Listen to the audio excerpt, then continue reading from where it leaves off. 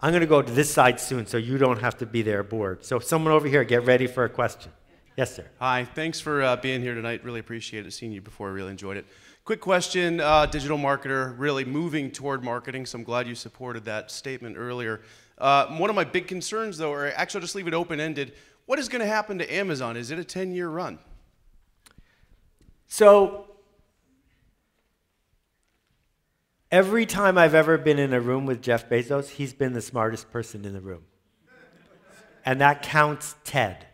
So that's a pretty big deal.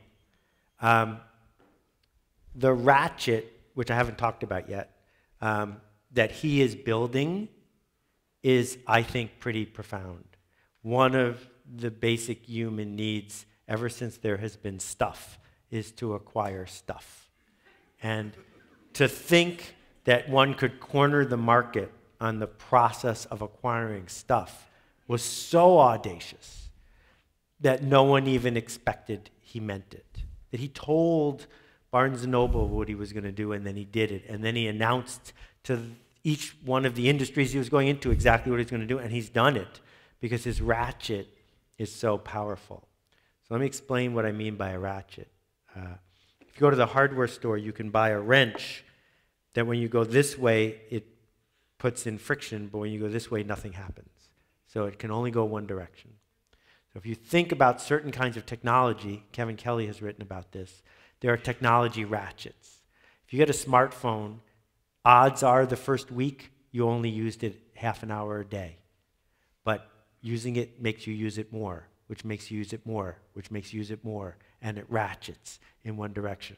It turns out that when people move out of abject poverty and enter a middle class, there's a capitalist ratchet that goes into play, because each person has just a little bit of spending money, which enables them to engage with a merchant, which gives them more spending money, and the whole ratchet continues. So our goal, if we're going to build something of substance, is to say, what's the ratchet?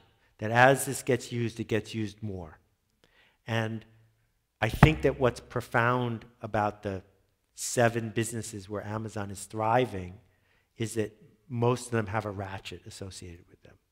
So I don't own stock in any companies on purpose because I'm really bad at this, but it's hard for me to see when that ratchet breaks and how it breaks, but it's been absolutely stunning to watch. I think they haven't taken as much care with some of the innocent bystanders as they could, and I think that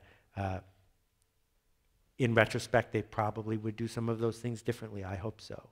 And that as AI starts entering this process and we start dealing with other countries and we start dealing with kids and we start dealing with how are we shading people's choices, I think their responsibilities are through the roof and they better own them to be good citizens.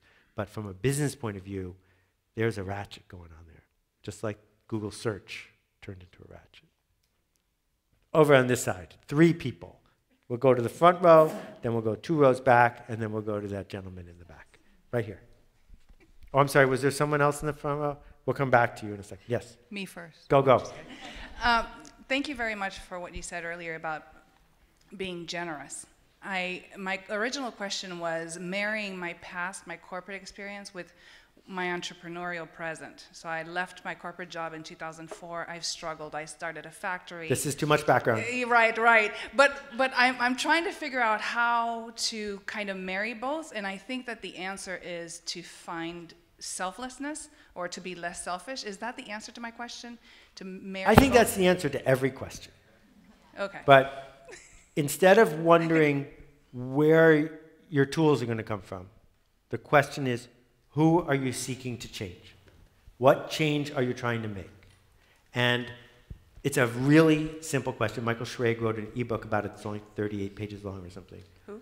Michael Schrage, okay, S-C-H-R-A-G-E from MIT. Every important entity, bureaucracy, marketer, institution, makes a change happen. What change are you seeking to make? The more profound the change, the more generous the change, the better. You can worry about all the other narrative part later. First, begin there. What do you see that's not working? Chickens in Ethiopia, people in Orange County who need a cell phone, something. What change are you trying to make? Start there. All right, Vincent, tell us about your new book. Where is it? but I'm just giving you a little product placement here. Okay. Thank you. What's up? Thank you very much. We have 3 boys. We homeschool, and we are traveling across the country right now as a family for a couple months. And we have carte blanche to teach how we want to teach. Right. What, for you, would be the most important things to teach? Yes. And what is not important to teach? In Stop Stealing Dreams, I wrote it, and I haven't changed my mind, only 2 things. Solve interesting problems, lead. That if you can raise a kid who can consistently solve interesting problems, because anything else can be looked up, and who can lead, which requires emotional intelligence and generosity, what else do you need? Because the rest of it can take care of itself. And how do you teach those 2 things? There are no lectures. They just have to do them. The way you learn to solve interesting problems is by solving interesting problems. The way you learn how to lead is by leading. And, you know, it was a long journey raising my kids and not being a hypocrite, but it was worth every minute of it. That the difference between a kid who learns to use physics and electricity to build a pneumatic potato gun that can shoot a potato 40 miles an hour over the Hudson River is completely different than using physics and electricity to get a B+ on a physics test, right? Because what does F equal MV even mean? MA. What does it even mean? I knew it was wrong. I gave credit for that. And so that thinking, your kids are so lucky to have you. And just don't worry about whether or not they can conjugate a verb. If it's important enough to them, they'll figure out how to conjugate a verb. But we can't let up on the other 2 things. They have to be committed to those 2 things. Thank you. All right, we're going to run the microphone all the way back to here. I'm sorry, I forgot your name. Susie? Sufi. Sufi's waiting. And then the gentleman in the 3-piece suit. Okay, Sufi. How am I doing on time, Brian? We're doing well. Okay. It's 6:44, and what time are we doing the recording? We got about 15 more minutes. Till we break?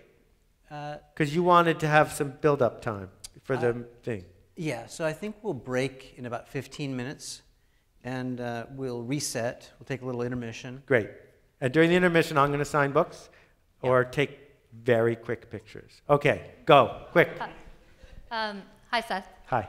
I'm head of product at a social media platform, and I think we all know the feeling of sorting through a bunch of nonsense as we seek cultivated perspectives on topics we actually care about. Okay. In my industry, it feels like substance sinks to the bottom and Yeah. superficiality rises to the top. Easily measured metrics win. Right. Every time. Yeah. Virality over real. I'd like to fix that. And as somebody who shapes products, talking to somebody who I think is emblematic of the kind of content I think should be more findable, what do you wish I could keep in mind as I solve the problem? If we make a list of all of the, I'm sure this is the last chapter tech companies that are gone. It is longer than this. That the arrogance that went with these metrics was completely ill-founded because they established what the scoreboard was. They racked up a big score, and then they disappeared because the scoreboard wasn't the right scoreboard. They weren't keeping track of the right thing. So until you can keep track of the right thing and get enrollment from senior management that that is the right thing, if I could make this number go up, would that be good? If you can go to the shareholders and say, if we can make this number go up, applaud us, then you can do it. But if you can't, it doesn't matter how well-meaning you are, they're going to keep track of something else. And so I have real problems with Google's evolution of the search results pages because they are washing their hands of their impact on the culture, but they've changed everything because of what pages are getting built and what things people are seeing. But they say it's the algorithm. But it's not the algorithm. You wrote the algorithm. And I know no one understands it anymore, but it could be rewritten. And so we can keep track of something different. So I think you know what I want to keep track of. What I'm really interested, not here in real time, but over time to hear from you is, what are you interested in? What's the metric that matters to you? And Facebook has a crisis coming up because they've sold investors on one metric, and now they claim they want a different metric. And that's not going to be an easy thing for a public company to do because there are 10 or 20,000 people in the room whose stock options are counting on going up. And when they stop going up, it's going to be really hard to go to a meeting and say, let's do more of that thing that made our stock options go down. And that's what makes companies evil, is Wall Street keeping track of the wrong thing and stock options being on the table. And you say, oh, I got to do it for my kids because that's my job. And then the cultural output